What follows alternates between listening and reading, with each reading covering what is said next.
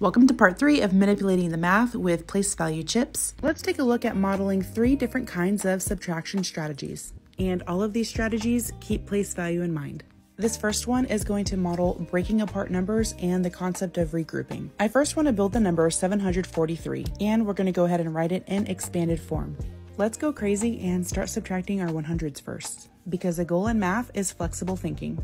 So I can go ahead and take away 500, and I do have 200 left over. In order to subtract that 80, I broke a bar of 100 and turned it into 10 tens. And now I have 14 tens to subtract from to get 60. And the same concept with our ones place. Let's break apart a 10 and add 10 ones to get 13 ones.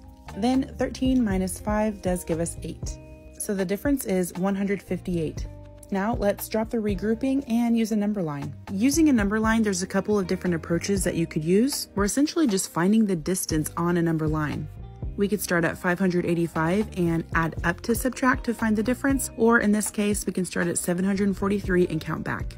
Now, a common misconception that I saw a lot in my 3rd grade classroom was students thinking that 40 minus 80 is positive 40. It's technically negative 40, and it still works when we subtract. The same concept is used for 3 minus 5. We're going to get a negative 2. Then that 200 minus 40 is 160. Minus 2, we get that same difference of 158. When students get to 3rd grade math, we tend to take the place value concepts out of addition and subtraction. We want to make sure that we're not just fostering single-digit thinking.